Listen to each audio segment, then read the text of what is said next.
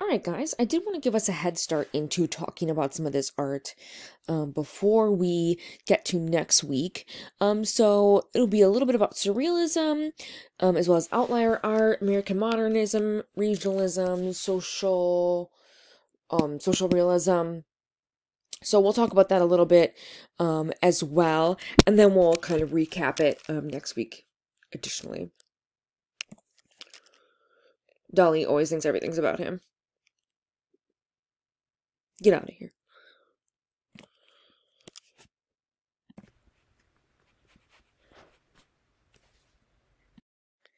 So, between World War I and World War II, Europe had really changed by the time the armistice was signed in 1918. Feeling alienated, unable to imagine themselves as a part of society that had plunged more or less heedlessly into the catastrophe of World War I, artists responded in different ways. Some adopted the anti-aesthetics of Dada, while others affirmed Western cultural traditions by resuming the classicalism of early generations. The aesthetic posture showing the greatest resilience and optimism was probably that staked out by constructivists, such as those allied with Bauhaus, who believed that Western civilization could redeem itself with the help of art. So really last week we focused in on constructivism like having to do with Bauhaus and those groups as well.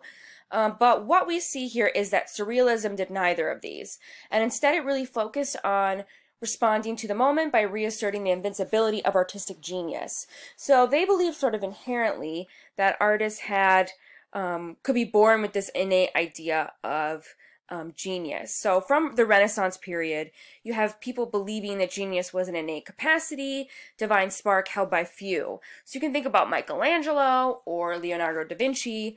The Renaissance, High Renaissance especially, really focus on genius, this idea of genius, as part of just innately who you are to be able to create this sort of powerful art. So in the 18th and 19th century, conceived of genius in terms of emulation and intellectual attainment, and Romantic artists reintroduced the idea of genius as something inborn but rare, a creative faculty that gave rise to originality. So Surrealism really focused on the notion of genius by Romanticism as exceptional and marked by originality, but traces its source to the mind's unconscious. So instead of focusing specifically on it being something you're born with, they're focusing more on the mind's idea and that the power of the genius comes from your unconscious. So in your ability to kind of tap into these raw impulses, desires, and fears that Freud claimed were seated in the unconscious. We're going to talk about Sigmund Freud and how he sort of applies to this. And then this was the only way an artist could achieve authenticity. Of course, what we will find is that the idea of genius is a little sort of skewed in that most ideas of genius come down to supporting male artists. So this, like all conceptions of genius, privileged some individuals while rendering it virtually impossible for others to lay claim to it, specifically male genius. The lack of female participants, while also affirming the modernist tendency to view the female body as a powerful catalyst for artistic experimentation, kind of left women out of this conversation of artistic genius. So instead, women were objects of desire and fear. So we'll see this especially in surrealism, that there's this kind of inherent belief that women or people of different races are not able to attain this idea of artistic genius, and thus that's why they're not represented in museums as much as white male figures. And obviously, you'll have scholars like Linda Nochlin and other really famous scholars come in and go, that's not how it works. It has to do with oppression and the way that we treat women and not allowing them to get proper artistic education, and thus they're not able to develop this idea of genius that people so easily suppose is kind of the inherent truth, right? So just keep this in mind, because as we look at female artists, you'll see sort of how the surrealists treat them. So Andre Breton is really the artist to develop surrealism. He grew kind of disillusioned with the Dada artistic period and started focusing in on a new period he could develop himself. So he started focusing on automatic writing, which is a big part of surrealism. With Philippe Sopault, he explored possibilities of automatic writing, pure psychic automatism. One of the fundamental precepts of realism was defined by Breton as a dictation of thought in the absence of any control exercised by reason and beyond any aesthetic or moral preoccupation. And then he brought people in who could connect to his work, and then using these different ideas of the subconscious and unconscious. So they believed they could access their unconscious in sort of the, you're kind of creating works in this automatic writing fashion, so that whatever comes to mind, you paint, you write, and thus you're able to tap into this unconscious genius idea. So for example, you can kind of think of like all these like parlor games or whatever that you play with your friends. Like, I don't know why I call them parlor games. What am I, 90? For each person to write a part of a sentence. You probably did this in like kindergarten, where someone would write the first part of the sentence and then you'd cover it up, and someone would write the second part of the sentence and cover it up. So they would do this in their surrealist groups to try to develop this automatic writing. So, for example, they made the sentence, "The exquisite corpse will drink the young wine." And so their group became called the Exquisite Corpse. So they would work in doing this with drawings as well. You probably did this, again, passing around a piece of paper and covering up parts, and people kind of expanding on these drawings so that you get this pure idea of automatic creation in drawing or writing. And as you probably have noticed, there's this great focus on Sigmund Freud. He writes the book The Interpretation of Dreams in 1899, as well as other books as well during the early 1900s. And so the Surrealists really focus on his work. Freudian theories were very popular. Psychoanalysis promised to explain, maybe even cure, human aggression and deviance. Assertion that personalities develop in early childhood, largely in response to thwarted and repressed sexual desires. And then we'll talk inherently how Freudian theories are kind of sexist, and therefore continue this idea of women not being able to get artistic genius, and kind of why a lot of his theories and ideas have been kind of disproven by psychologists. So, Andre Breton writes the Manifesto of Surrealism in 1924. This is a little excerpt from your book. Surrealism, noun, masculine, what a shocker. Pure psychic automatism, by which it is intended to express, either verbally or in writing, the true function of thought. Thought dictated in the absence of all control exerted by reason and outside all aesthetic or moral preoccupations. Encyclopedia. Philosophy. Surrealism is based on the belief in the superior reality of certain forms of association, heretofore neglected, in the omnipotence of the dream, and in the disinterest play of thought. It leads to the permanent destruction of all other psychic mechanisms, goodness, and two is substitution for them in all solution of the principal problems of life. So with the development of Surrealism, they attacked the rational emphasis of Western culture, again, became disillusioned with Dadaists, so kind of, you can think of Surrealism as a predecessor or child of the Dada period. Breton wrote in 1934 that we still live under the rule of logic, and European civilization focused too much on science, progress, comfort, and success, and they instead needed to focus on fantasy, imagination, play, unconscious, subconscious, etc. So Breton outlined his view of Freud's theory that the human psyche is a battleground where the rational civilized forces of the conscious mind struggle against the irrational, instinctual urges of the unconscious, improve society through freeing the individual to experience and safely express forbidden desires and urges. So through contacting your sort of unconscious, you could express your forbidden ideas and desires that aren't approved by society in general, and thus sort of you could feel sort of that you could express those desires and sexualities in a safe place. Coming to face with one's inner demons in art context may allow them to not release them in the real world. Liberate the unconscious through dream analysis, free association, automatic writing, word games, hypnotic trances, and again, automatism. I can't know what is with that word today. Variety of manual techniques, which were designed to release art from conscious control and thus produce new, surprising forms. So, with the development of Surrealism by Audrey Breton, he really had a lot of control over who he allowed in the group and who he didn't. So, he excludes sort of purposefully women from Surrealism, even though we're going to talk about some female Surrealists, but he sort of decided who could or couldn't be in the group. We're going to be focusing on kind of two sections here that the book divides Surrealism up into, abstract biomorphic Surrealism and sort of more Freudian devoted Surrealism. So the abstract biomorphic Surrealism focuses on Max Ernst and Joe Moreau, who we're going to look at, which very much focus on automatism, dictation of thought without control of the mind. And then versus Dali, Tanguy, and Rene Magritte are going to focus more on Freudian devoted surrealism. So presenting meticulous detail, recognizable scenes and objects that are taken out of the natural context, distorted and combined in fantastical ways as they might be in dreams. Again, images of the conscious and Freud. Though Salvador Dali said he had control over his unconscious, which seems a little preposterous, and Freud said that's not possible, but he did say that about his production of art.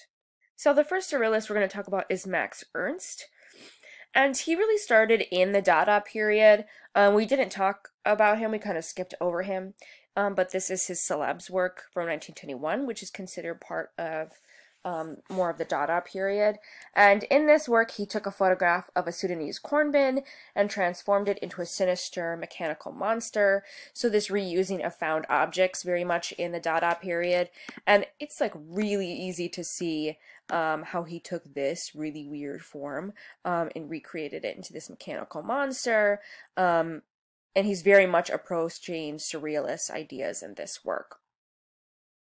The work's title also came from a childish German rhyme that begins, "The elephant from Celebs has sticky yellow bottom grease," and he combined them with these other surrealist objects. So really with his Dada work, combined with his idea and move into surrealism, he created Two Children Are Threatened by a Nightingale from 1924.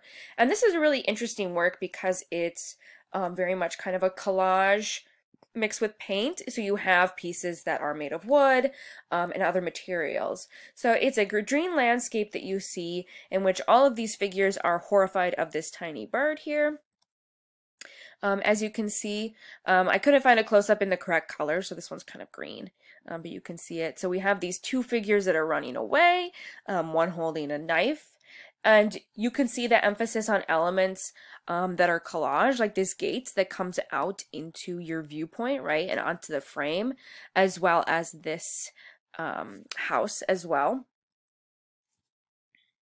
You also have this other figure that's running away with a child, and actually looks like it's kind of reaching for this realistic doorknob that's right here.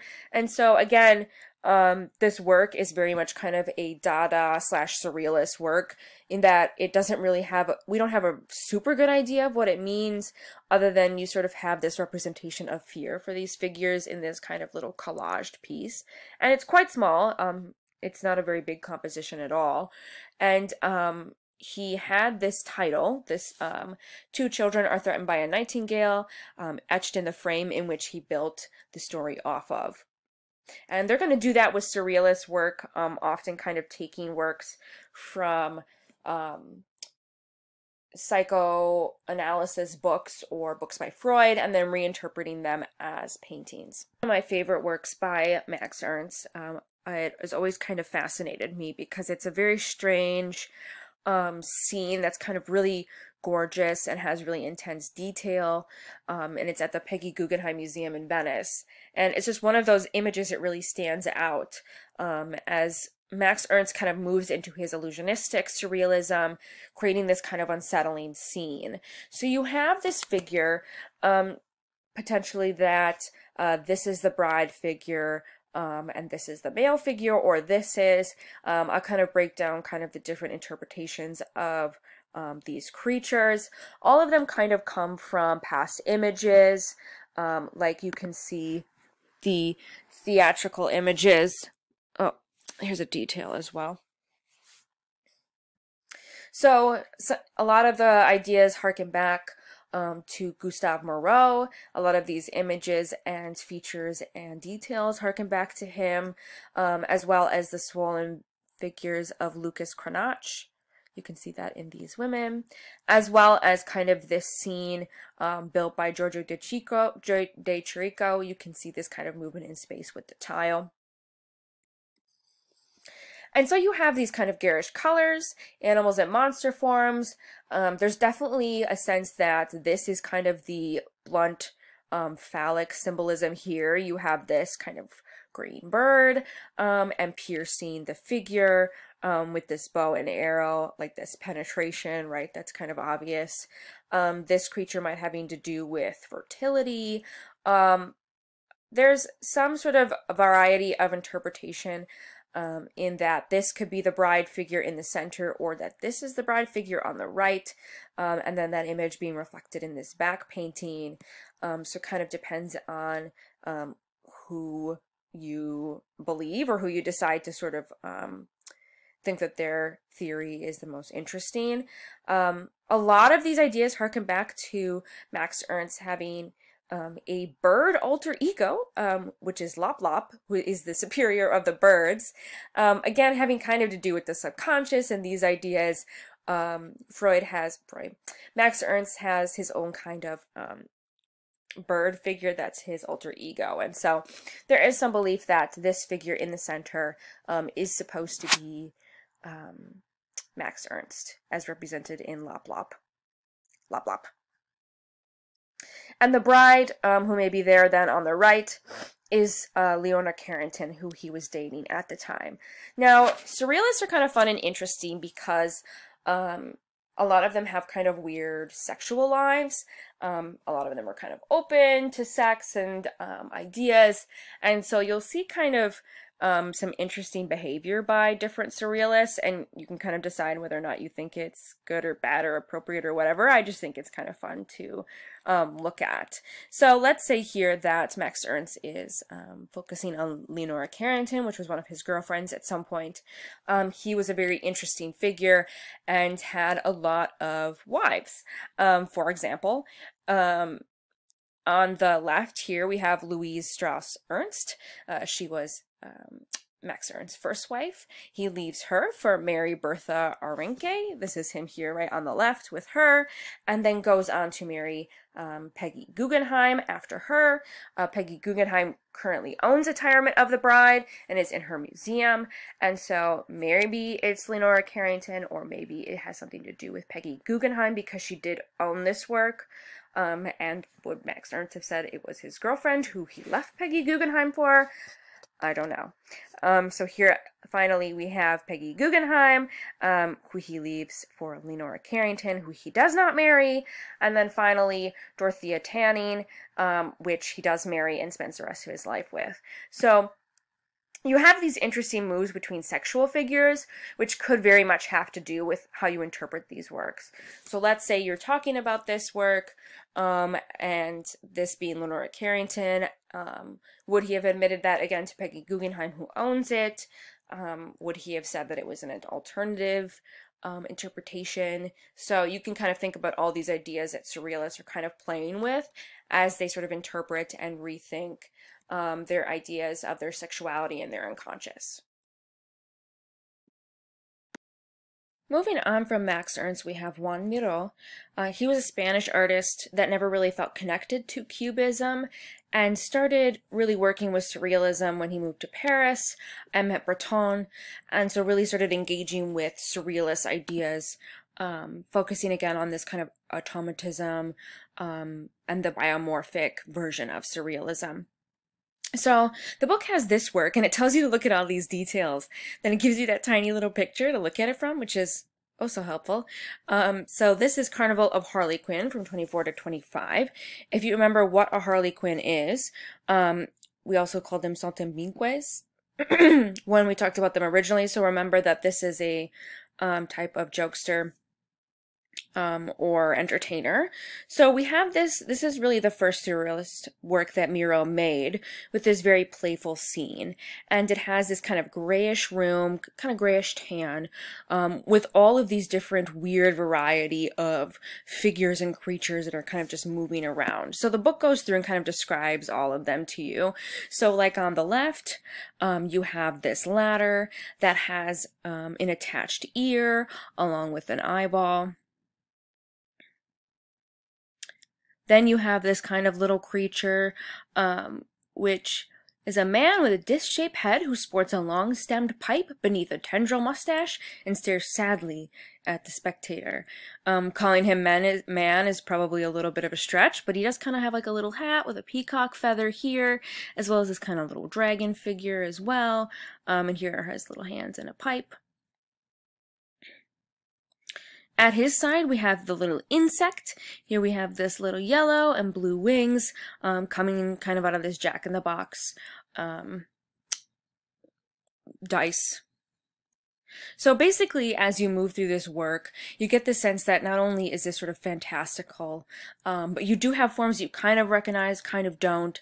It's really just about this kind of fun, vivid world where these creatures move in space, and you can't really have your eye doesn't really focus on one place. It kind of jumps around the whole canvas. He continues with this with painting from 1933. This was a part of a group of paintings based on collages of realistic details torn from newspapers and pasted on cardboard. He would take these kind of motifs and then abstract them further and further and further. So as the book says, it says, although this work appears completely non-figurative, many observers have found a resemblance between the mysterious forms and animals, such as a seated dog at the upper left, which is right here. So using these organic and abstract shapes to really sort of tap into his unconscious or subconscious through artwork and surrealism. So this is pretty typical of his work in the surrealist field. The book also brought in this really weird sculpture that is kind of fun, so I thought we would throw it in here. Surrealist objects proliferated in the 1930s, and this one consists of a wood cylinder that holds a cavity of a high-heeled, doll-sized leg that the fetishistic nature of which typifies surrealism, eroticism. We also have this stuffed parrot. Here you have this leg. Not mean to move the picture here, of which I have a close-up, so you can kind of see this stuffed doll leg with the tiny shoe, as well as this piece of cork and this stuffed parrot. And then at the bottom, it is all staged on a hat with a little fish that swims through the brim. So again, these kind of juxtaposition of disparate objects. You could think about Duchamp and his work with ready-mades, was meant to evoke surprise and trigger further associations in the mind of the viewer.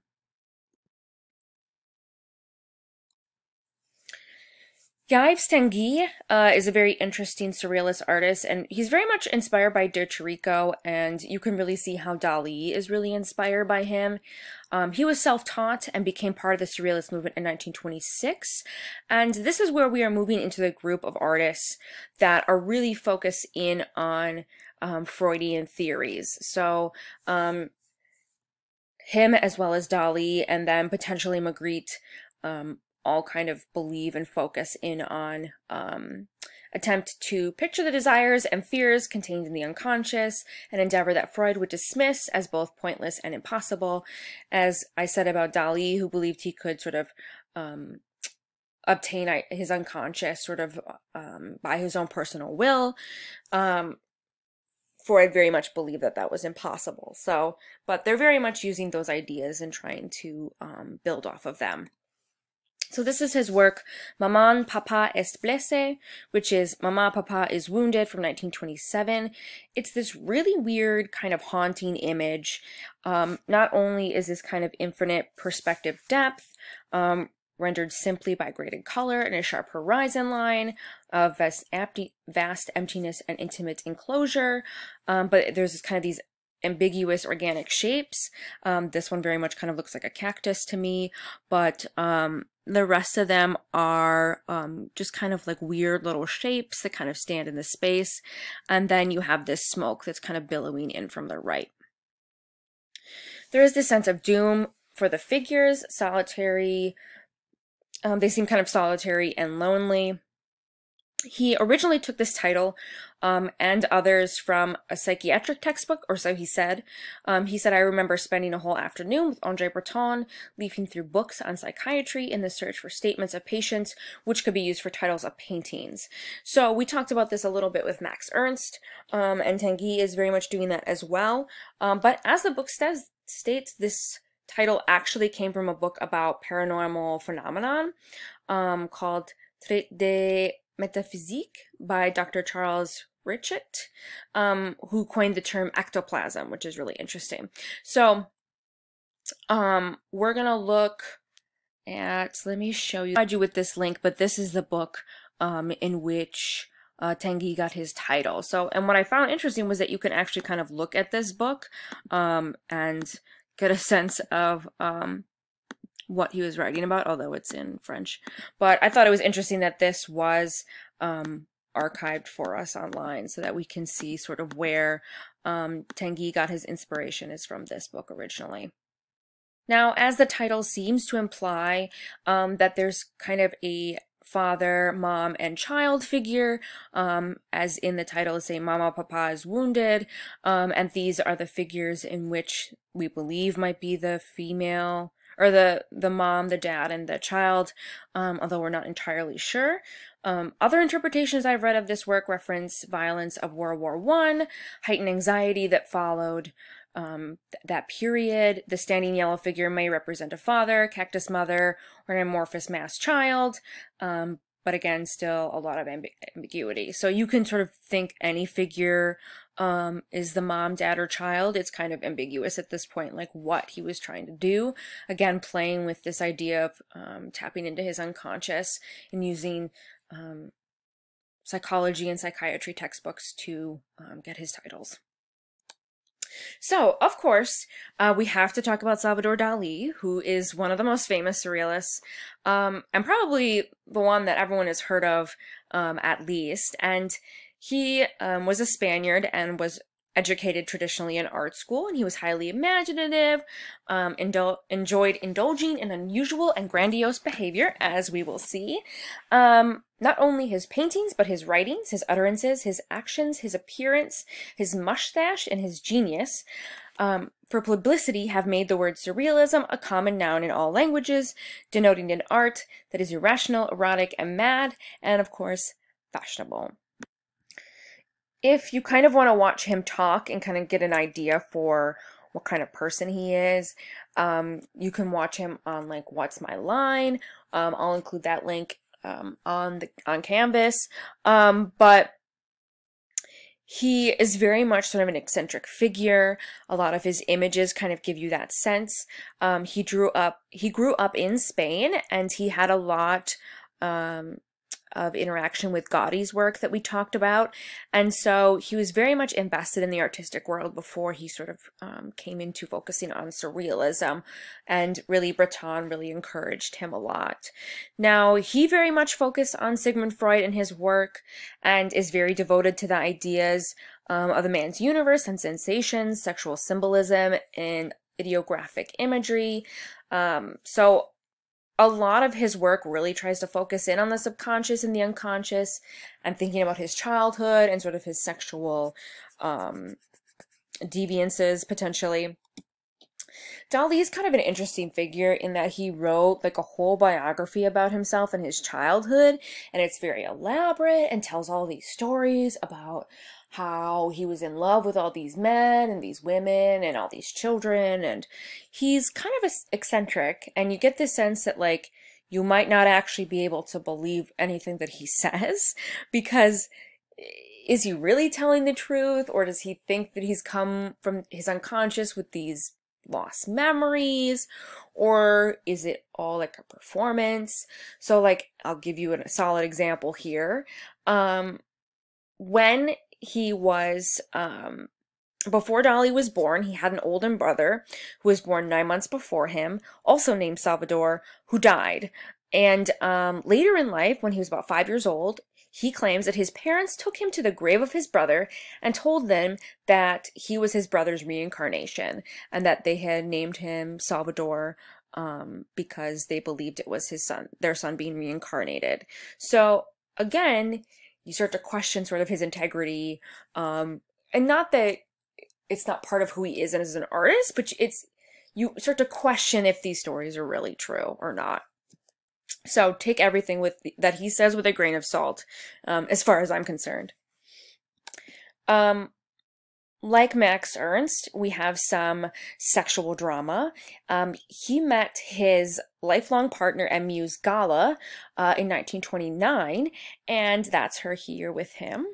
And at that time, she was married to Paul Eluard, so she was Gala Eluard, and weirdly enough, as Dali steals his Gala kind of from Paul, because they're already married, there appears to be a picture from 1934 in which you have Dali and Gala, who are very happy, and here is Eluard with his new wife, Nush, who I believe was a performance artist. And so both couples were married in 1934 to different people, which is really weird. So again, sort of some sexual drama going on behind the scenes of surrealism. But Gala really became his muse. He makes a lot of work focused on her. Many of the female figures are based on her. You can see kind of how this looks like her face. This is her here. So she became a big figure in his life and his work. And by the time he met Gala, his style was really developed, and he was really starting to take off as a surrealist artist. So he had by now formulated the theoretical basis of his paintings, described as paranoid critical, the creation of a visionary reality from the elements of visions, dreams, memories, and psychological or pathological distortions. This is one of the works that the book mentions, which I've never really focused on before, but it's an interesting sort of precursor to some of the works that we're going to look at. And he's really focused on this kind of microscopic brand of realism that Dali, that he deployed of the dream world, and where he takes these kind of tiny collaged parts and breaks them up into these paintings. So this lion appears to be something that's collaged that he used sort of over and over in this imagery, and then sort of built the painting off of that. So you have these like little rocks, they cast shadows into the desolate landscape. All these elements very much that Tanguy is using. You can think about him as a precursor to Dali and his work. You have all these kind of weird images that show up. So the book talks about like an army of arms that's occurring here with these figures. Again, the lion appears. You also have the ants crawling on rocks, which becomes a prominent theme that we're going to see literally in the next two works that are very famous by him, in which they symbolize decay. And he claims that during this painting, he was having a courtship with Gala, saying the experience of intense sexual anxiety led him to paint this work, in which desires were always represented by terrorizing images of lions' heads. He's also using the trompe l'oeil, similar to when we talked about Braque and Picasso using it in their surrealist cubist work, in which he's using realistic imagery to create an optical illusion. And he was doing this as a way to make the dream world more tangible, using familiar objects like watches, insects, pianos, telephones, old prints, or photographs, and then transform these regular images into nightmare images, somnambulism and paranoia, which is like sleepwalking, I believe. And so he was using all of these ideas in the dream world to sort of think about dreams and subconscious and unconscious ideas. So this first work that we're going to focus on by Dali, in sort of his mature period outside of the work we just looked at, first one is The Great Masturbator from 1929. And this is a really interesting snapshot of him. He painted it when he was 25. And Dali had a strange connection to sex. He would say that he had this these sort of sexual fears. His father would leave out explicit photos of people suffering from advanced untreated venereal diseases to educate him, and he had this sort of connection with fear and anxiety along with sex. So in this image, you have a distorted profile, which Dali often used to represent himself. You can see, we're going to look at this in the persistence of memory as well, but this is a profile. This is an eye, eyelash, eyebrow, hair, so you get the sense of that. And it morphs into this female figure who's sort of moving up to potentially give pleasure to this male figure that's on the right here, in which you have sort of cuts and wounds, and he's also still wearing his underwear as well. So you have this kind of focus on Gala, again, potentially this nude female figure being Gala, and then potentially this being Dali, or some sort of representation of Dali as well, and really sort of making it about this sort of sexual fear that Dali would have had. And you can start to connect them with things like, we have this lion head, which talks about sexuality and tension, like in the previous work that we looked at. You also have these like weird pieces of blood that are splattering down into this portrait of him. You also again have a grasshopper as well as ants. We didn't see the grasshopper before, I'm sorry, but we have a grasshopper here. And Dali had a great fear of grasshoppers, and the appearance of one of them alludes to hysterical fear and loss of voice or self-control. And then you have again ants to symbolize decay, and potentially other things, like you have two figures, an egg for fertility. So Dali is kind of tapping into all of these different elements to talk about this kind of subconscious fear of sexuality and some of the things that he was struggling with personally at the time. Persistence of Memory is probably the most famous work by him. You've probably seen this one from 1931. And at this time, he was 27. And he really focused in on a dream landscape here, in which he is kind of discrediting the world of reality in its entirety and really focusing on the falling apart of objects in this image. So, and it's quite tiny if you didn't know it. He's still creating these small paintings with this intense amount of detail and focusing in on these objects. There's a lot of different symbolism in this work. For example, the cliffs that are far off to the right here are the Golden Cliffs of Catalonia, which was Dali's home. Again, the same infinite space that Tanguy is using in his work, where you feel like it kind of goes on forever into this sort of abyss. You also have the representation of dripping watches, this expression of the subconscious. It also kind of juxtaposes the idea of hard and soft, and really kind of the watches are really where you get the interpretation of this work, which is that how silly kind of the passing of time is in the dream state itself. So they just kind of melt, right? They have no meaning in the dream world.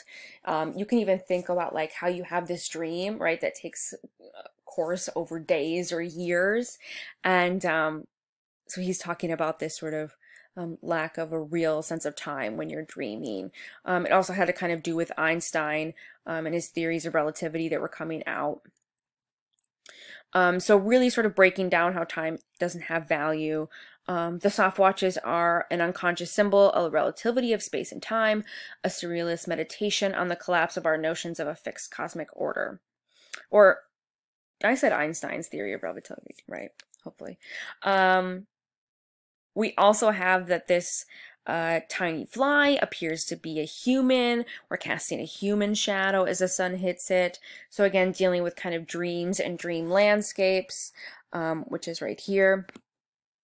You also have, this appears to be some kind of pocket watch that the ants are crawling in again. So again, symbolizing decay.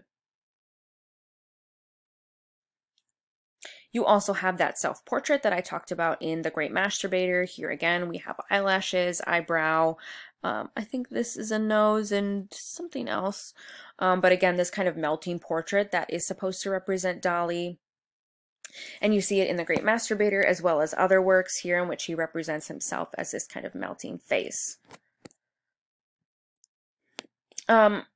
He very much got the idea of melting clocks from Camembert cheese, which was in the book.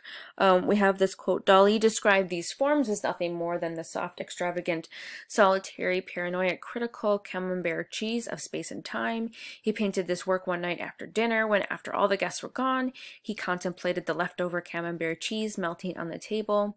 When he then looked at the landscape in progress in his studio, with the shoreline cliffs and branches and branchless olive tree, the image of soft watches came to him as a means of representing the condition of softness. This pictorial metamorphosis, in which matter is transformed from one state into another, is a fundamental aspect of surrealism. So again, here I have some images of Camembert cheese because it can be both solid and liquid. But again, the breakdown of time in when you're thinking about dreams and dreamscapes.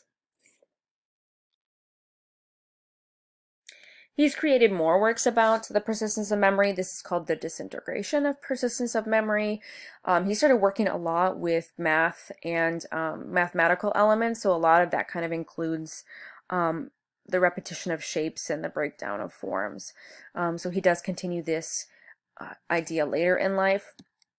Again, this is one of those works that you see over and over. There are so many parodies of this work, which is ridiculous.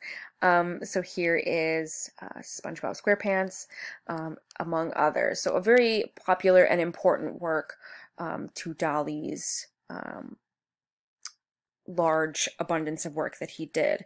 I also did want to mention this fun book that I recently purchased, and I just think that it's such an interesting aspect of Dali's life that he made a cookbook. It's called Dali, Les Dinners de Gala from 1973. And him and Gala would throw these really, really crazy dinner parties. And they thus created this kind of really weird cookbook, and the images are all painted by Dali, and they're all kind of crazy surrealists with the weirdest recipes. So it's one of those things that isn't really talked about in textbooks as much, but I think it's such a weird part of his creation and work. And he has recipes like 1,000-year-old eggs, vealed cutlets stuffed with snails, frog pasties, toffee with pine cones, etc. So really interesting that he kind of branched out into this other area of work and of surrealism. And this is him throwing a dinner party, and they would have these parties where everyone dressed up and kind of they were surrealists in their own right in many ways, as you can tell from this image. The next artist is Rene Magritte. He's very much part of the surrealist mode that is kind of part of Freudian ideas, but also kind of on his own path. He was very much sort of a low-key personality in Breton's sort of circle. Breton had kind of lukewarm feelings about him, and so his work wasn't explored as much, but I think his work is really interesting and valuable. As the book says, it's how we read visual images as part of a code, like how his work is invested in how we read visual images as a part of a code system of signs, coincided with linguistic and philosophical investigations that led to the modern field of semiotics. So a lot of his work kind of deals with signs and words and their connection to one another. So for example, this is the work This Is Not a Pipe, or Treachery of Images from 1929. And here we have an image of a pipe in which he states that this is not a pipe. And the idea is that, well, yes, it isn't a pipe because it's a picture of a pipe, right? But it starts to break down these ideas of what is or isn't something. In the book, it says this masterpiece of surrealism creates a three-way paradox out of the conventional notion of objects that corresponds to words and images. So when you start breaking down these ideas about Foucault and kind of what images and ideas mean, he's really trying to kind of make you think about it. So giving you an image of a pipe and saying it's not a pipe. Oh, well, of course it isn't a pipe because it's an image of a pipe, but in reality it's a pipe, if that makes sense. Starts to break down sort of how we see and think about images. Another one that does this is The Human Condition from 1933. This is a landscape that is framed in a window. So think about back to Open Window by Matisse and these other artists that are focusing on window scenes. He has here that the painting literally gives you the rest of the information that you would see through this window, right? So the real space versus the spatial illusion, it's very much sort of implying that either the painting is less than the real landscape or it's better than the real landscape, although in reality both are painted fictions because it's a painting of a landscape within a painting of a landscape, if that makes sense, right? So Rene Magritte painted this image, and within the image he has a landscape painted on a canvas, if that makes sense. So you very much have to think about like the image and then what the image of the image is, sort of this layer upon layer of trying to think about optical illusions and that sort of thing, right? It's kind of a tongue twister, or kind of makes your brain hurt a little. I also kind of think about it like this, which is that there are so many people who kind of live experiences through their phones. Like, let's say you're videotaping, like your parents are videotaping you dancing on stage when you were a little kid. They're watching it through their phone, right? So they're not even watching you on the stage. They're watching you through their phone because they want to capture it, but by capturing it, they're missing that actual moment, right? So they have the video of what happened, but they didn't actually ever see what really happened. So you can kind of think about these ideas when people are always on their phone or always taking pictures of what they're doing, that they're kind of living their lives through the phone and looking at landscapes through their phone, right? Does that make sense to some extent? I'm trying to bring it into the 21st century. This is another really famous work by him that you've probably seen and didn't know it was by him, Son of Man from 1964. This is a self-portrait of himself in an overcoat and a bowler hat, standing in front of a short wall, but the man's face is obscured by a green apple. This is supposed to be part of a metaphor in which the apple is hiding the face. Things are always hidden and do not see what is visible. Even if you see someone's face, you're sort of seeing the outside versus the inside of who someone really is. So again, really playing with these sort of ideas and constructs in surrealism. Very different from what like Dali and Tanguy and all these other artists, Max Ernst, Jean Miro, are doing. Now, there's an interesting place for sort of women artists and those sort of not of the male gender. However, the book places Claude Cahun with the women in surrealists, in which I tend to not entirely agree, as although Claude Cahun was born Lucy Schwab, it seems to appear that he wanted in some respect to be a woman or to be a man. And so I'm not entirely sure if we have a sense of what pronoun they wanted to use or anything like that. So I decided not to put Cahun in the Women in Surrealism section. So I'm going to sort of break down his art outside of that. So Claude Cahun was very much known for their self-portraits in which he assumed different personas and trying to sort of undermine these traditional concepts of gender roles. And he lived with his or her lifelong partner, Marcel Moore, who's aka Susan Malherbe, and it was so Marcel Moore is Claude Cahun's stepsister, which is pretty weird, but they became sort of inherent collaborators as they were kind of loners and ostracized, probably because they were viewed as lesbians or homosexuals or whatever the case may be at the time. And so they really started to play with these ideas of um, uh, costuming and gender and really trying to break down these norms. Calhoun was publishing articles in journals stating controversial theories that introduce the possibility of a third sex, uniting masculine and feminine traits, but existing as neither one nor either. And Calhoun suffered a lot when World War II happens and sort of the Nazi takeover.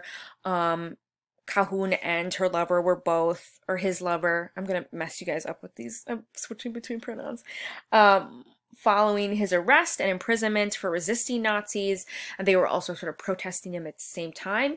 They were sentenced to death for resisting Nazi power, but never occurred because of the end of the war. So Calhoun and Moore were both producing sort of images and trying to communicate between cells. So this is Calhoun at the end of the war when they leave the prison that the Nazis put them in. So a lot of Calhoun's work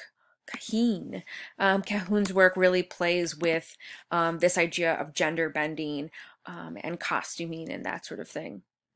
So for example, this work is I'm in Training, Don't Kiss Me, which is inscribed on this shirt that Calhoun is wearing.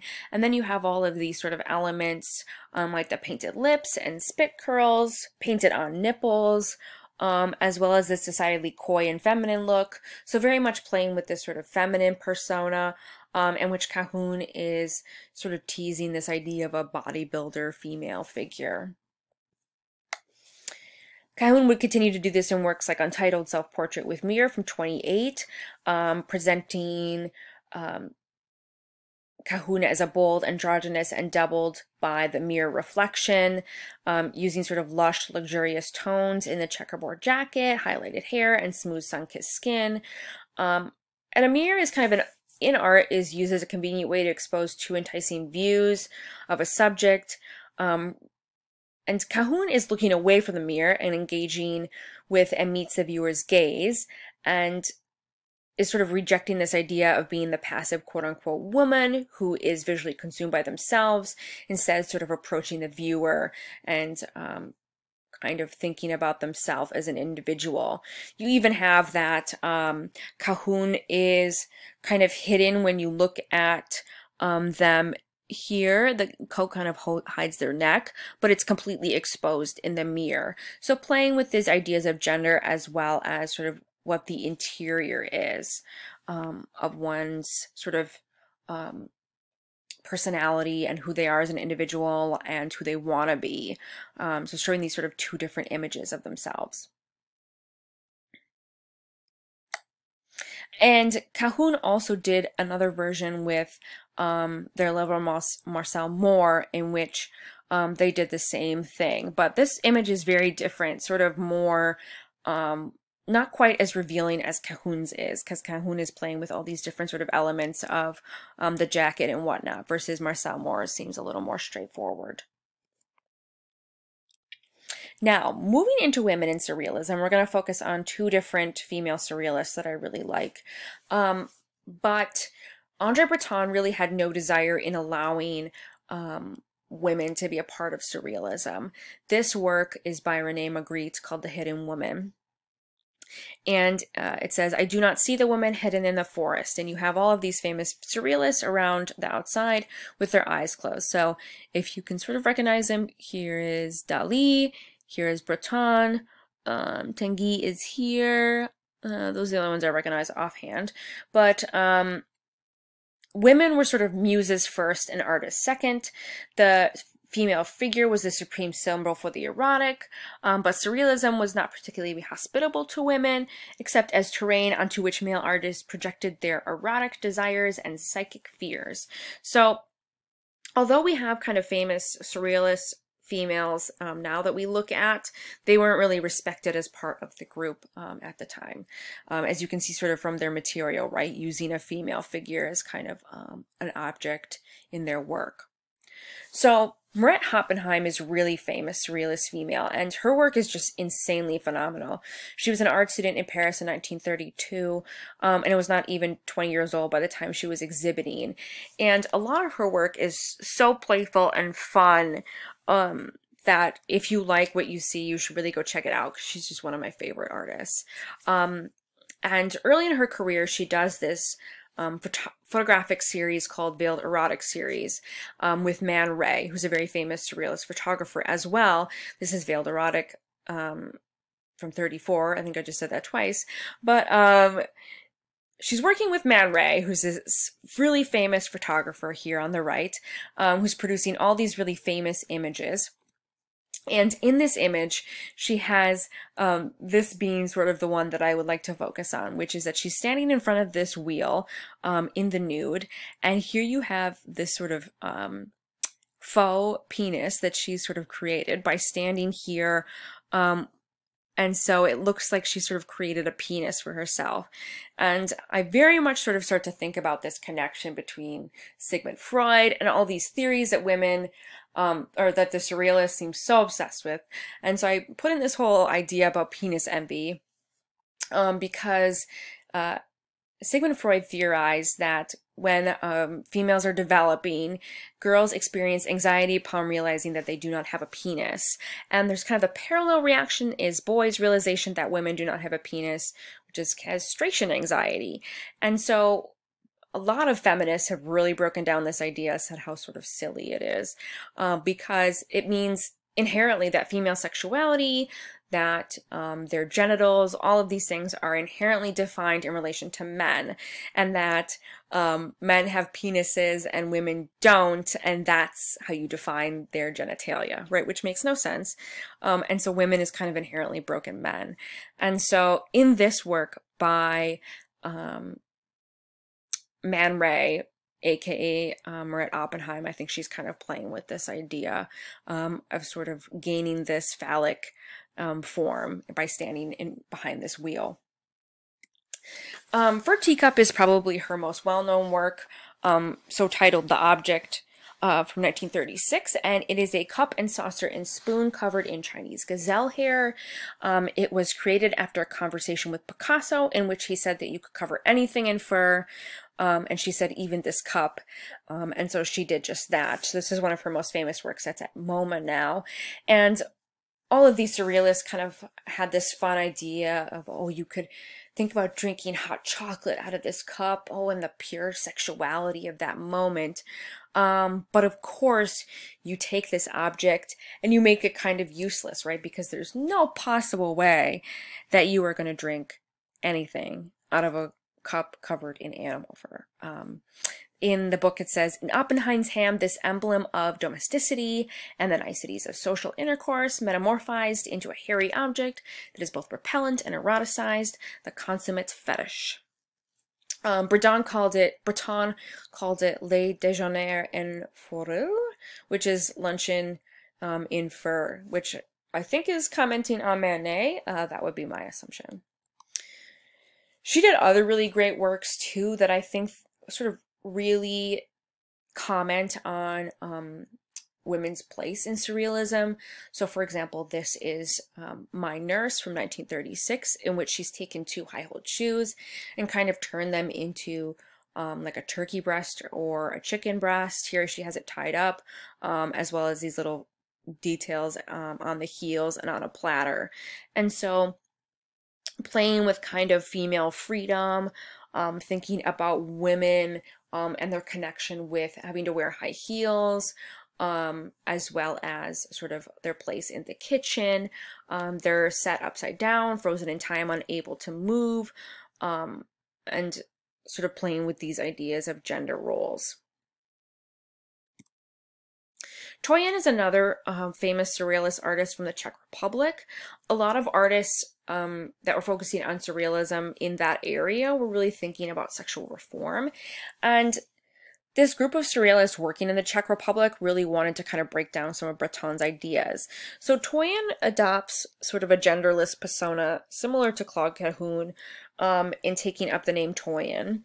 And working against Breton, who had claimed in 1928 that he opposed homosexuality and only condoned masturbation if it was accompanied by images of women.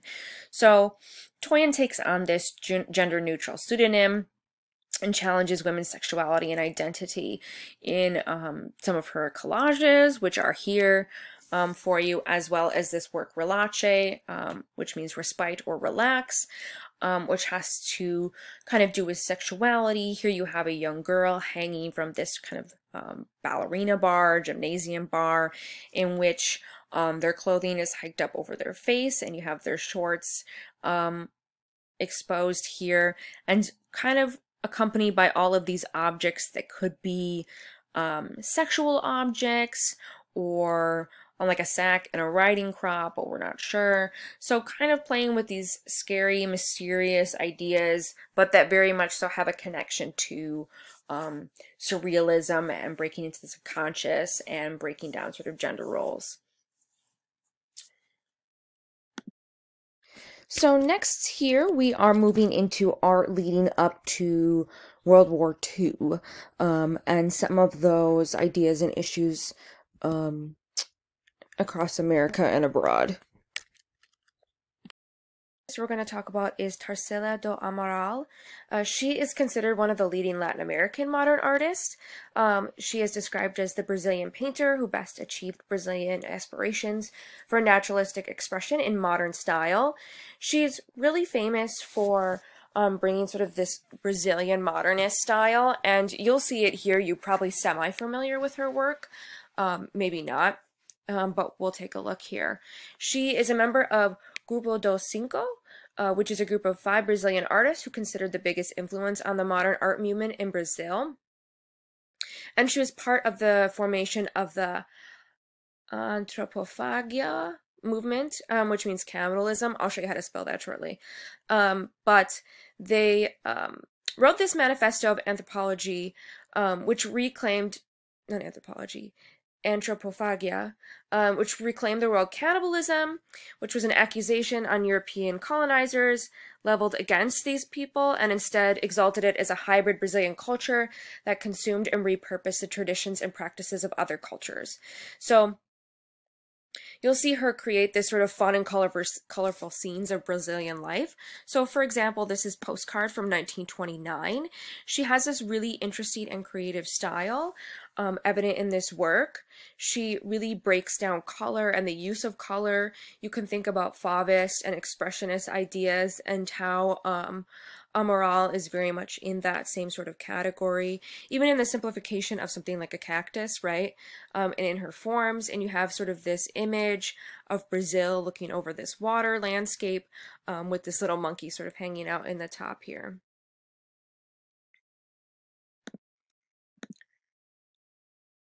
The work we're going to talk about that's really one of her most famous works is Apaporo from 1928, which translates to Man Who Eats. This is really where she's developing her figurative style, the shrinking heads and enlarging limbs. This really sort of giant, spectacular arm, leg, and foot of a seated male fill the painting's foreground, mirroring the solid, curvy, linear lines of the cactus. And she's combining 2 different words here, aba meaning man and poro meaning who eats human flesh. So again, having to do with this idea of cannibalism. And she's showing a figure in the nude, right, which she does quite often in her work, and even like her little sons that kind of look like pineapples, right?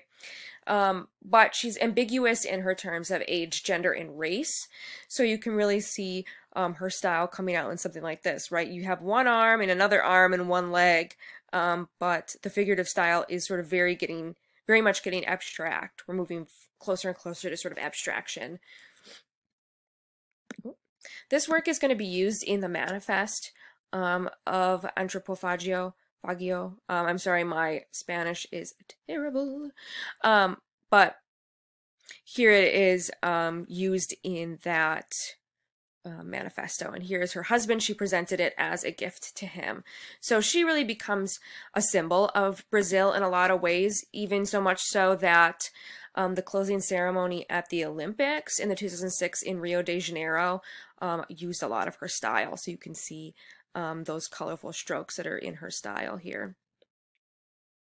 as well as here. So here's an example, right, of how she's using these colors and lines repeated in the closing ceremony at the Olympics.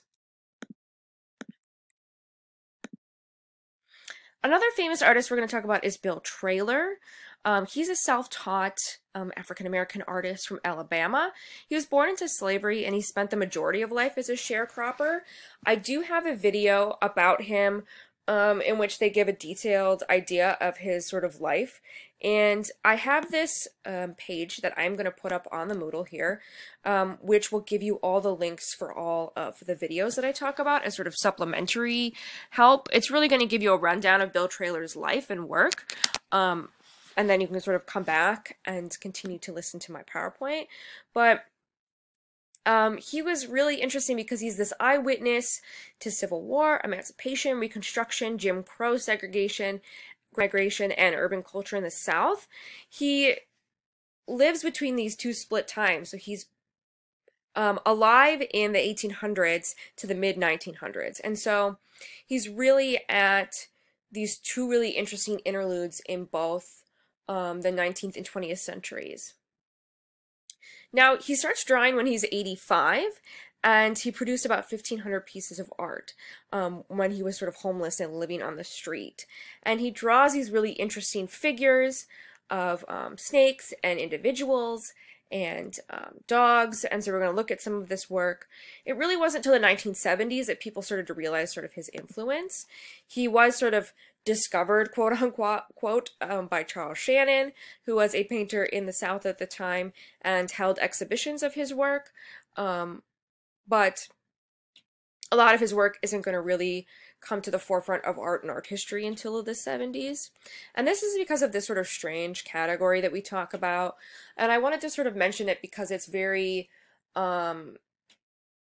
complicated, similarly to like how I think about primitivism and these concepts that seem like they're kind of helpful, but are they? You have to kind of think about it and in your own personal view if you think that it's helpful. The problem with calling self-taught artists outliers, it sometimes comes under the definition of calling someone folk or primitive or naive. So they're not always positive ideas about the artist. A lot of this just has to do with art and artists that weren't really in the art world as we sort of see in museums and museum culture. They weren't really within the artistic community at the time that they're producing art. But you have to think like neither was Van Gogh or artists like this. And so you start to think about what these topics and ideas really mean. But we do call Bill Traylor an outlier or American vanguard artist. And they play a significant role in modernism but haven't been talked about extensively. Obviously, they're sort of hard to categorize because of this, but they're these artists that really have this powerful role in folk tradition and with art in the 20th century that aren't really talked about in sort of classical textbooks. So there are so many artists you can sort of think about this. Jacob Lawrence, we're going to talk about him shortly and his work. This is a work by him that I really like. As well as this is a list of a bunch of other artists who are considered quote-unquote outlier artists. So think about this idea and sort of what the constructions of it are, because it definitely starts to feel like it's categorizing just sort of Black artists underneath this. So you could think about people who are not necessarily brought into the artistic community because of who they are as individuals. Which I wouldn't necessarily think is a positive idea. Though when I was Googling outlier artists, they put artists like Cindy Sherman in here, and I was like, that's a joke. But anyway, Bill Traylor's art is really interesting. He was creating a lot of it, like I said, when he was homeless, and you can really think about a lot of his work within the context of the emancipation and Civil War and how he's really viewing this change in society that you have from him as an individual going from being a slave to being free, but then what does that freedom really mean, and thinking about sort of race constructs in his work. So we don't know a lot about what this work meant, but you can get some idea about plantation life, maybe about white men and their control of black men and sort of what these images mean. So, in a introduction by Kerry James Marshall, he sounds a note of challenge to superficial perceptions of an artist who is so embedded in Southern black history and culture, forced while he lived always to reassure whites of his subservient harmlessness. So really interesting information by Kerry James Marshall and some of his work on Bill Traylor. But you can start to think about the sort of inherent racism and Southern plantation life that he's giving up in some of these works. Some of them very, very dark, like something like entitled From 39 to 42, which you have what look like white men holding shotguns and chasing black figures up into trees, and sort of what a dog versus a cat might mean. So thinking about what is really going on in his imagination and how he's thinking through these figures and ideas. And really getting such a strong idea out of such a simple composition as well.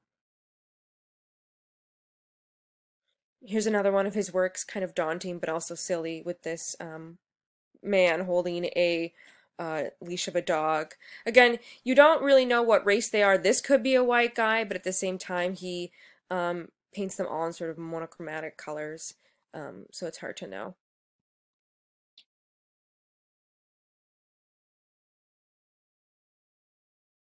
So, moving into this quote-unquote category that I made, which is American modernism, to really talk about Georgia O'Keeffe, because it doesn't seem like she has a really good solid category, so I'm going to throw her into American modernism here to sort of talk about her. So we have discussed her a bit previously, and she was born in Wisconsin, and she's really considered the mother of American modernism. She studied at the School of Art Institute of Chicago, and we're actually going to see a lot of artists at this time studying there, which is really interesting and great.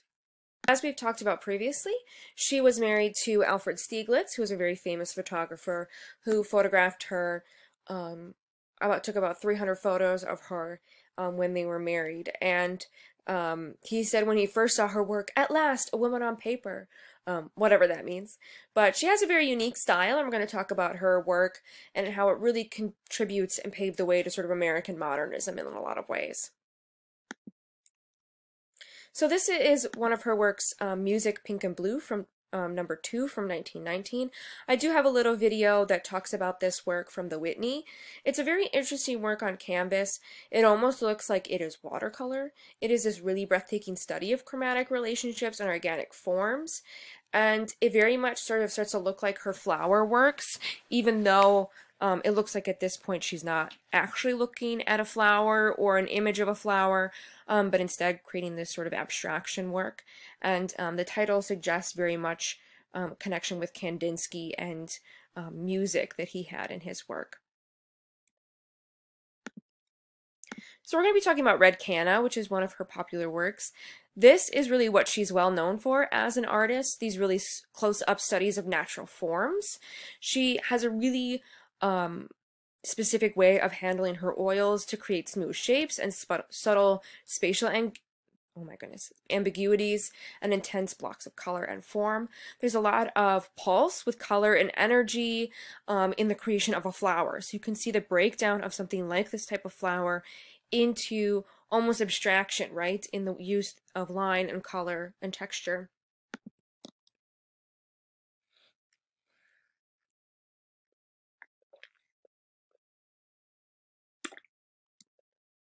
Now, where you've probably heard about Georgia O'Keeffe and heard people talk about is that a lot of her flowers represent women's genitalia, right? From which she is, for the most part, denied. She doesn't really like that she has this reputation for creating flowers that look like vaginas, necessarily. Some of this has to do with the fact that Stieglitz was taking so many photographs of her that seemed very inherently sexual, or that the fact that Sigmund Freud's ideas were highly popular at the time, and so people were looking for hidden sexuality in these works. So there's this persistence of interpretation linking O'Keeffe's abstractions to female genitalia or sexuality speaks to the distinctions critics and art historians have drawn between O'Keeffe's work and that of her male contemporaries, whose work are rarely subjected to such biological essentialism. One critic even stated he found expression in delicately veiled symbolism for what every woman knows, but women heretofore keep to themselves.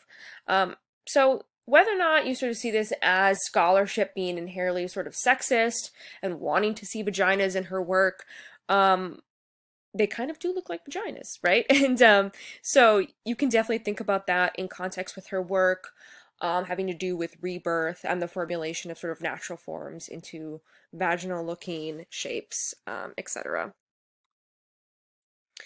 As O'Keeffe has said about some of her works and Look at Flowers, when you take a flower in your hand and really look at it, it's your world for the moment. I want to give that world to someone else. Most people in the city rush around so, and they have no time to look at a flower. I want them to see it whether they want to or not. So really sort of investigating the simplicity of the form of the flower and breaking it down to really look at it. So she even wrote this about red canna. Abstraction so close up, one is immersed, reds swelling from whites to pink soft velvet reds, bleed into liquid rubies, teasing like a swirling skirt, softly blowing in the breeze, morning sunlight looking through the vibrant blood of life awakening the morning light sun parting, vibrations of pounding hearts. Now this is a subject she focused on a lot, flowers especially, but also red canna. She did quite a few versions. I'm giving you 4 examples of them here, and sort of how she's breaking down color and shape and light, and starting out with something here on the left that looks very sort of Japanese in a lot of ways, in the way that she's using watercolor, and then sort of starting to break down the form in her color blocking with this 1919 example, as well as these here as well from 1919. And you can see she's even taking this and abstracting it even more by removing this texture that she creates with this rippling effect in the final work.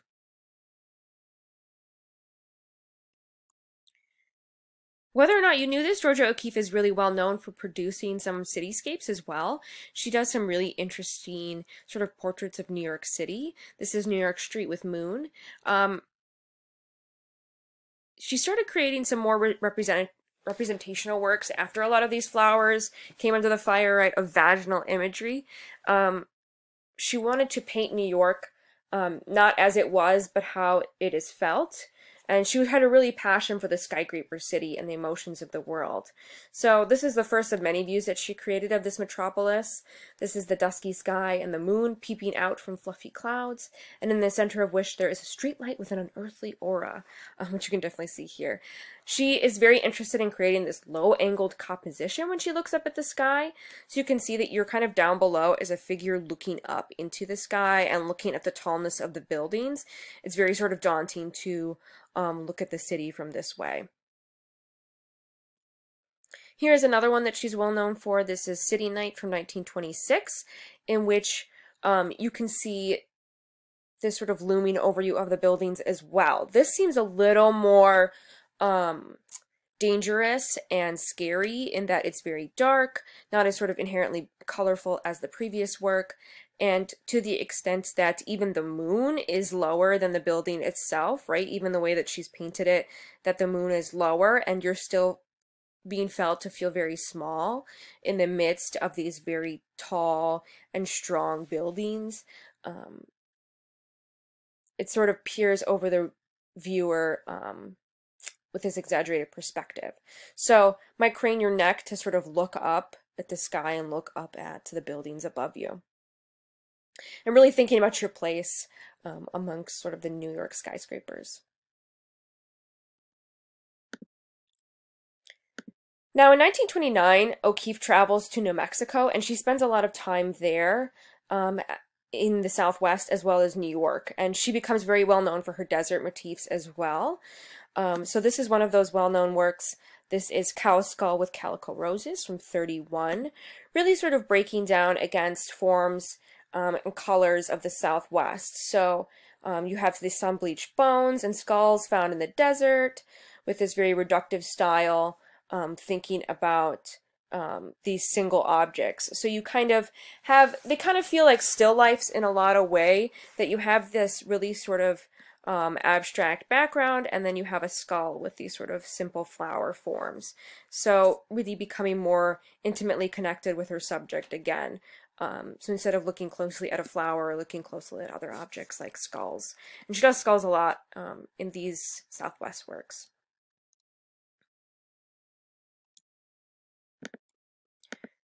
She's really a famous artist now. In 2014, this painting sold for $44.4 million, would make her the highest selling woman in art. So you have to think, like, she has become this sort of major American icon in art. Her paintings involve such economy of detail and such skillful distillation of her subject that, however naturalistically precise, they somehow become works of abstraction. And she really helps to lead to modernism and abstraction in the United States in a lot of ways. Next, we're going to be looking at photography. Photography is a very important feature in American art at this time. And other important events that we have coming right before we enter into World War II are the 1927 Charles Lindbergh. He has his first transatlantic flight, as well as the stock market crash into the Great Depression, which is really only alleviated by World War II in the 1940s. So we have a lot of suffering going on in the Great Depression and a lot of people traveling to try to find work and food, as well as the Dust Bowl in the 1930s.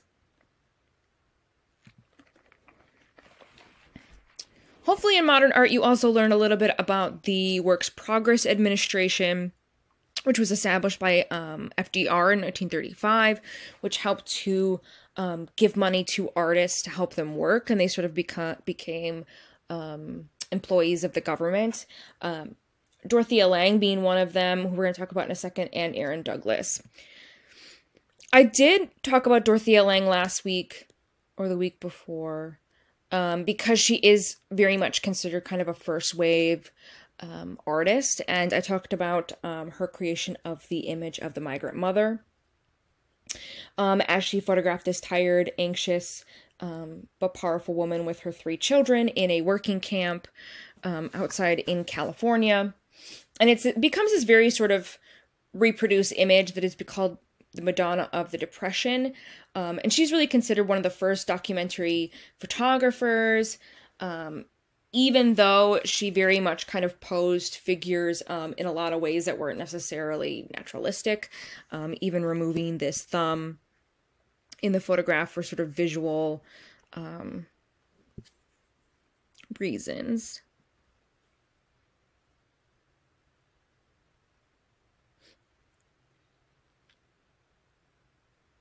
Oh, wait.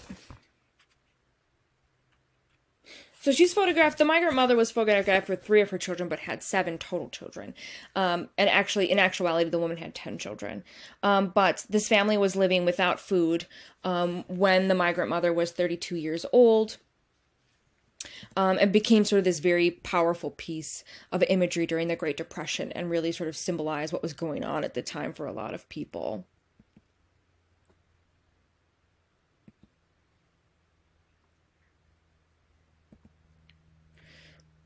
What I've sort of come to realize recently, which I did not know previously about the migrant mother, probably because it's not updated in any textbooks that I've read about it, is that Florence Owens Thompson is the real migrant mother character. She's featured in these images. And she was actually under the impression that Dorothea Lange said she would never publish these works, even though the government decided what they would and wouldn't do with works because she worked for them. She was never sent any money, and when the government saw these images, they sent a bunch, like 20,000 pounds of food to from the federal government to this area, but by that time, Florence had moved on from this location. But shockingly enough, this woman is not white. And I know it's hard to tell in these photographs, but indeed, Florence Owens Thompson was, both her parents were Cherokee. And so this image that became a symbol of sort of white America and this sort of migrant Madonna she was in fact a Native American woman, not a white woman. And so it very much changes the dialogue that's existed about her and her image at large. Ansel Adams is a very famous photographer from this time as well, very different from Dorothea Lange. He worked with Alfred Stieglitz as well, and was a founding member of this group, F64 in 1932. This is an optical term because they habitually set their lenses to the aperture to secure maximum image sharpness of both foreground and distance. A lot of their work is about Ansel Adams as well as Edward Weston, who we're going to talk about next, is really about trying to capture light very extensively in their work because they're not using doing color photographs. Obviously, these are in black and white, and they're really trying to capture light and contrast as well as they can. So Ansel Adams is very famous for doing that in sort of landscapes of America. So like in Sequoia National Park and in Yosemite, he's really going to try to achieve this large tonal range in his development and exposure of work. So you've probably seen Ansel Adams' work before. He's a very famous photographer, but the way that he captures light and contrast in his work to get so much detail is really sort of what he's famous for, right? You can see all of these tiny little trees and the movement of the clouds and the mountains. Even this, right, every rock you can see all the way back, right, to the mountainscape.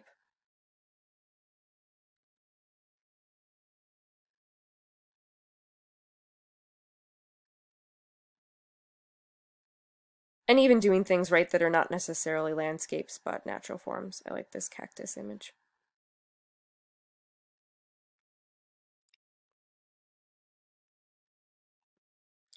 Edward Weston is another founding members of this group, F64, and he's really one of those influential American photographs that really focus on landscapes, but also still lifes and nudes. I really like his still lifes and his close-ups of singular objects. I gave you a nude at the beginning because I think his nudes are fantastic as well. But he got a lot of his success for his kind of soft and strong focused images and really getting kind of capturing the detail and the strength of singular objects. And really creating objects into visual enigmas is something that's said on his website. The camera should be used for recording of life, for rendering the very substance and quintessence of the thing itself, whether it be the polished steel or palpitating flesh. So I really like his work, and when you look at sort of the intricacies of objects on their own that he creates, I really like this set of particular work by him.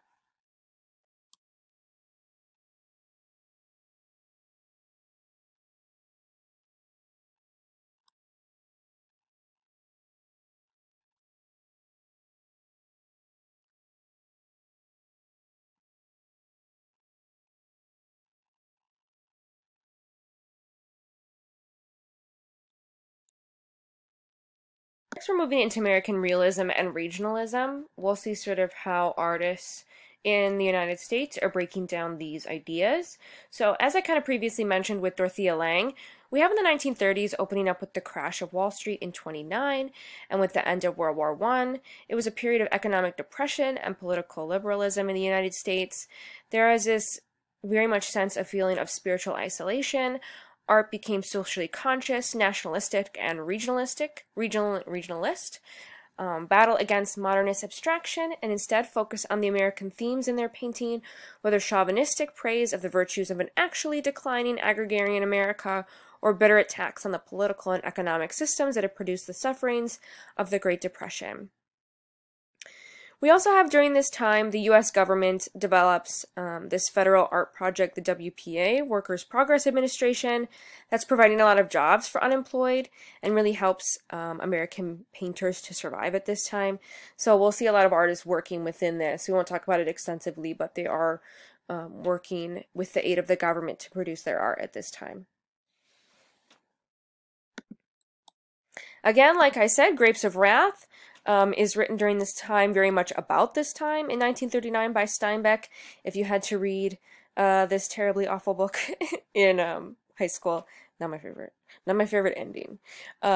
but very much about Dust Bowl victims during the migration to California. Dorothea Lange's migrant mother is very much a part of that. So we kind of separate into these two categories. We're going to talk about American regionalism first, which are illustrations and images depicting realistic scenes of rural and small town America. We'll talk about that. And social realism, attempting to draw attention to socio-political conditions of the working class by critiquing power structures behind these conditions. My perception of these two categories is that they're very interwoven, even though artists are sort of categorized by regionalism or social realism. I see a lot of artists participating in both. So even if it's a picture in the regionalism section focusing on quote-unquote rural and small town America, it does seem to be commenting in some capacity on power structures of poverty, etc. So keep that in mind as we look at these works, and I'll mention it as well. So Thomas Hart Benton is the first artist we're going to be talking about. He's very interesting. A lot of these artists are very much not going to want to focus on quote-unquote modernism, even though they're all modernist, as well as not wanting to really be involved in abstraction. So we're not going to see that quite yet. Especially with these American artists, they're going to move away from abstraction in their works. So even on Time magazine in 1934, Benton declared the rejection of modernism. I wallowed in every cockeyed ism that came along, and it took me 10 years to get all that modernist dirt out of my system. So even though we're very much modernism and in modernist works of art, Benton didn't like the idea in general. The work that we're going to talk about by Benton is this mural series, America Today in 1930. We're going to see a lot of murals at this time, so keep that in mind. Very much sort of inspired a lot by kind of Diego Rivera and Mexican art of the time, so we're going to see that as well. But this is his mural series, American Today, 1930. And this cycle is really about the theme of modern technology from the New School of Social Research in New York. And it's now at the Metropolitan Museum of Art. You can see all of these works together in all 10 canvases that are depicting this scene. So this is City Building. It's a compositional montage where you have heroic workers are seeming against the backdrop of New York construction sites.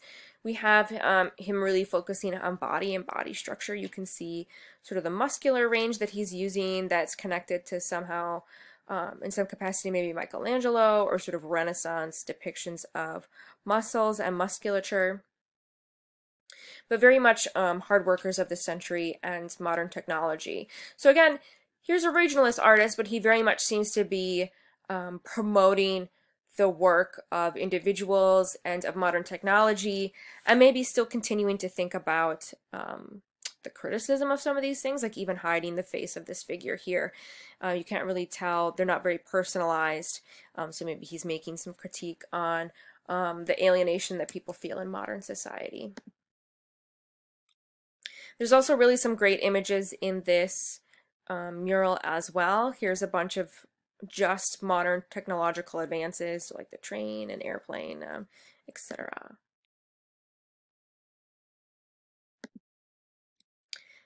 And again, having to do with regionalism versus social realism. Here at the end of his mural series is Outreaching Hands, which is very much supposed to be a critique of this economic despair and inequality that's occurring during the Great Depression. So here people are sort of reaching out for food and for money, these sort of suffering figures at the hands of sort of industry. Grant Wood is another very popular artist at the time because of his American Gothic from 1930. And he studied in Paris, and this work is now in the Art Institute of Chicago. Instead of having me talk about it, I want you to watch this Vox video. So I have put it up again in the links. Here is, oh, I forgot to mention that Dorothea Lange has a exhibition going on right now, sadly, at MoMA, that you can't probably see. So this is that Vox video on American Gothic to get an idea of why this work became so popular, which really helps to sort of think about regionalism and Grant Wood's participation in that. So go ahead and take a look and come back when and we can talk about the next work. This is a work by Andrew Wyeth, who's also considered a regionalist. This is Christina's World from 1948, set in the landscape of Maine, depicting a young girl from behind wearing a pink dress and lying in a grassy field. It's kind of this weird frozen moment, maybe gives you like Wizard of Oz feel. She sort of stares in a distant farmhouse in this group of buildings, and it kind of looks like she might be in this motion to move towards it, but it's sort of still right at this moment. And this work was inspired by Wyeth's neighbor, Anna Christina Olsen. She had developed a degenerative muscle condition, possibly polio, that had left her unable to walk, and she crawled instead of using a wheelchair. And so he created this portrait of her, even though it's sort of the back of her. Wyeth explained, "The challenge to me was to do justice to her extraordinary conquest of life, which most people would consider hopeless." So she's interesting because she refused to use a wheelchair because she believed she could crawl or move faster without it. And so she had this very sort of positive, strong personality where she felt like she could do things on her own. And Wyeth really wanted to make this sort of strong, personal portrait of potentially the psychology of who she was as a figure and sort of her strength as an individual.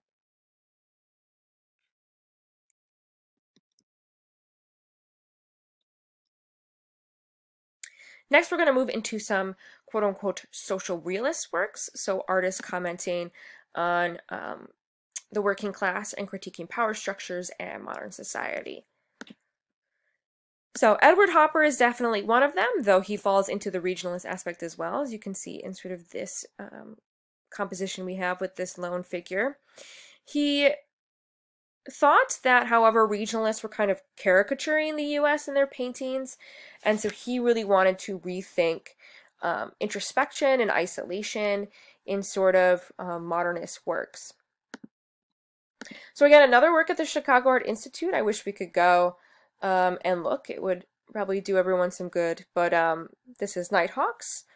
And it's this interesting intersection of New York's Greenwich Avenue where two streets meet. And it's really this sort of timeless image because it doesn't really have a narrative. And even though it's a sort of well-known 20th century work, we don't really know what's going on. It has this sort of simplicity in form and idea. So really what you start to see is that you have three customers. They're not really interacting with one another at this all-night diner. They kind of all look lost in their thoughts, and they've kind of congregated in this area. There's also very much sort of the expressive possibilities of light.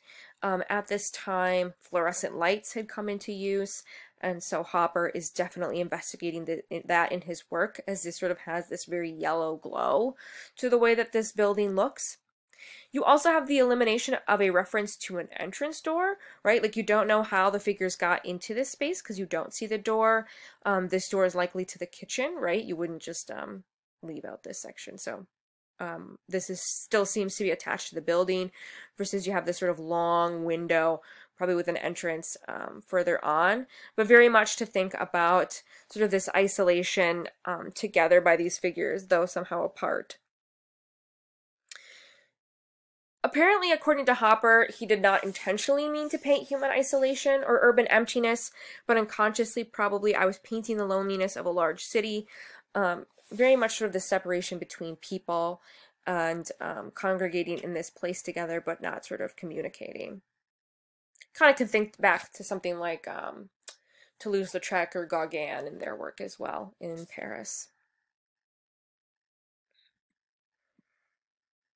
It's been interesting to see how people have been talking about Hopper paintings. I've seen a lot of this sort of thing come from Twitter, Instagram, or whatever, that we all kind of feel like Edward Hopper paintings right now, right? This sort of isolation of the one figure in space alone kind of feels sad and similar to how we all are kind of doing today.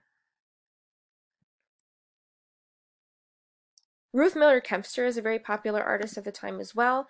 Here is a woman, thank God, right? She won a silver medal for art in the Olympics when that was a category at this time. And this is a very interesting, unfinished 1950s self-portrait in which her withering side eye at the man's world. She holds her paintbrush like Cruella de Vil. Very much has kind of that feeling, which I really like about this portrait of herself.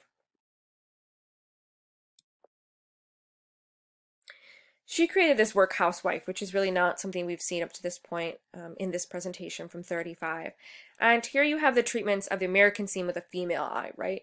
You have this kind of boxed in Renaissance perspective of looking straight on her in this sort of portrait of this American housewife sort of doing her diligent duty, right, of cleaning the house, with sort of her oblivious child and husband in the background. And this sort of feeling of her placement in the kitchen, her maybe emotional and social entrapment and distress, or deep sort of sadness in her eyes as a housewife, maybe about sort of herself as an individual, or even about sort of the predicament at large of women. And we're really going to see this especially in 1950s depiction of women as well. I get kind of the sense of Bar at the Folies Bergère by Manet, and this kind of feeling of maybe emptiness, but also maybe strength as well in Kempster's figure.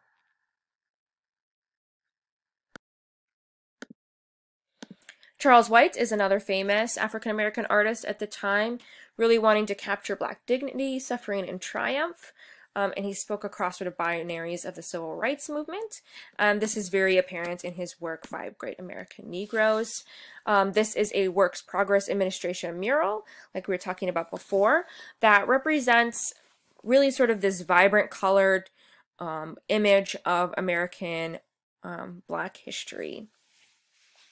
So you can break down all of these sort of five great figures in this work. So the first being Sojourner Truth, right here, American abolitionist and women's rights activist, born into slavery but escaped, with her famous speech, "Ain't I a Woman?"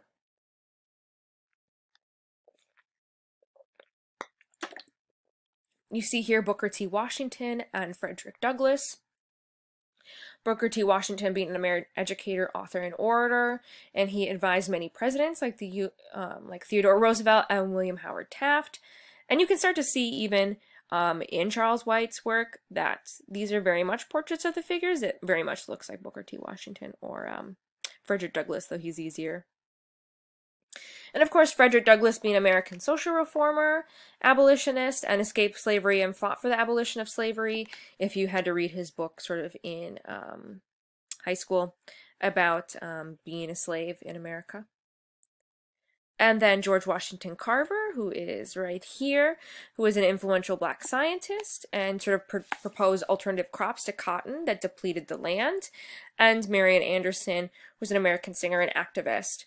And when she was sort of not allowed to perform for integrated audiences, she protested, and she was the sort of first Black figure to ever perform at the Metropolitan Opera in New York City. So he really breaks down all of these different figures in this composition and sort of their power, right? Sojourner Truth leading people forward, Booker T. Washington speaking, Frederick Douglass protecting, and as well as Marian Anderson and George Washington Carver in their places as well.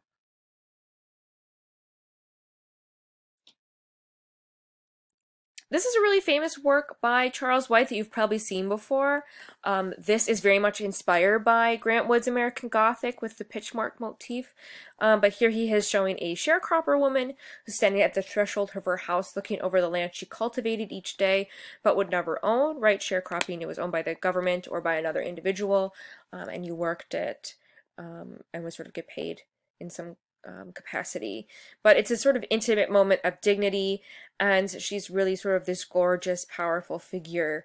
I saw that I saw a couple different sources describe her skin as a spectrum of harvest colors of gold and brown, which I really thought was beautiful. I also stumbled on his work Sound of Silence from 78, and it's this really weird, surreal work, looking at a sort of contemporary Black man in contemporary clothing, even though it's kind of the 70s here. And it very much reminds me of kind of like Kehinde Wiley and Carrie James Marshall and like all of these sort of contemporary Black artists. And the only real information I could find about this work was this sort of shell being a metaphor for a hard exterior with a soft and sensitive interior. So he's continually questioning what we see and really thinking about blacks and sort of American society at this time. And I really like that this kind of has the connection to contemporary art that you've probably seen as well. So next week we'll be going into Mexican social realism, and we'll be talking about Diego Rivera and Frida Kahlo, and then kind of moving into some other artists as well, but be super excited. I know everyone's always super excited for Frida Kahlo. So I will see you guys all next week.